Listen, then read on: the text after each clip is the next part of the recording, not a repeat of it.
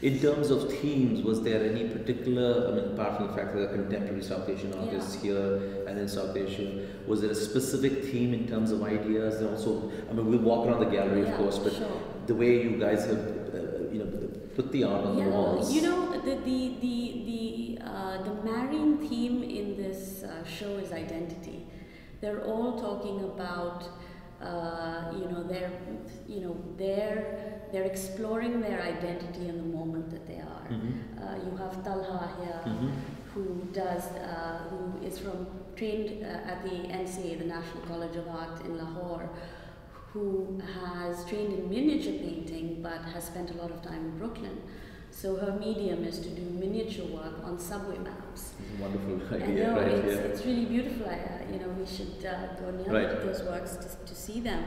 But what she's trying to explore is this whole experience of coming as a Pakistani from Lahore and living in Brooklyn, and in this city where the subway map is something you hold on to for security, but the subway map is also something that makes you feel lost.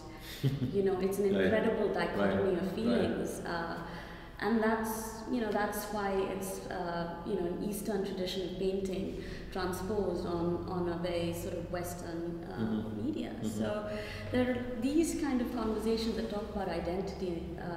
We'll talk about Abir's work in a bit. That's what the show is about. It really is about voices. It's about this exploring of this moment of such diversity in the country, and the region, rather, I should say. So I think we should look at some of the art. I mean, you can walk around and check it out. One of the things that I need to point out is actually that one of the galleries, the ceilings are very high, so there will be an echo at some point. But let's go check it out. So this piece you actually mentioned, her name is Talha Rhatore and she lives in Brooklyn. Can you just talk to us about this and some of the other work? Sure. So Talha lives in Brooklyn. Her husband is an artist as well, though he, because of the situation that we're all in, I don't think he practices as much.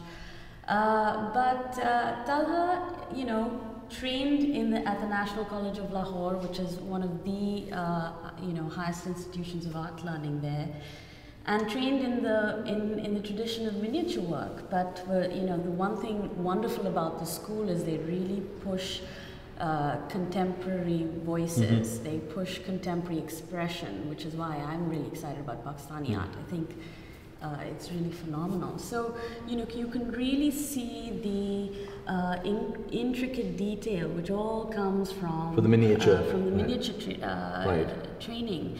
And the paint is also gouache, which is a very traditional Eastern medium.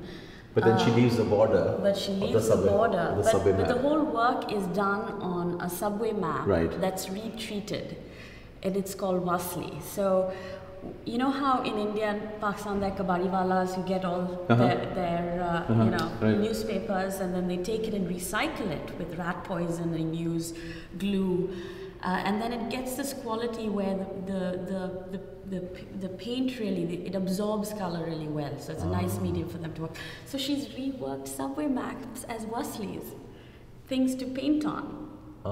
What's interesting is that I can actually see Coney Island here, and I can see Brighton Beach there. So it's touches of her Brooklyn life actually that she's showing. So let's now talk about that. I talked about what her method was, but let's talk about what she's trying to say, in the work.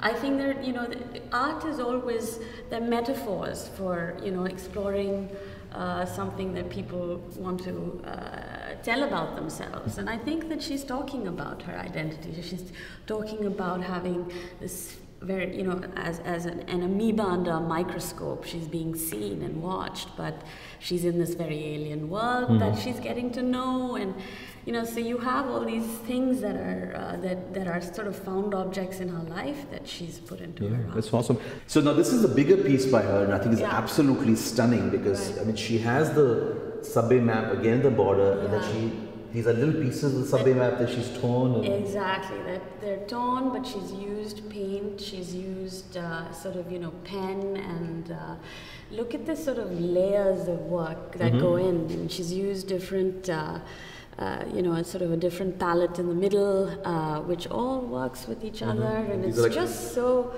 it's so rich.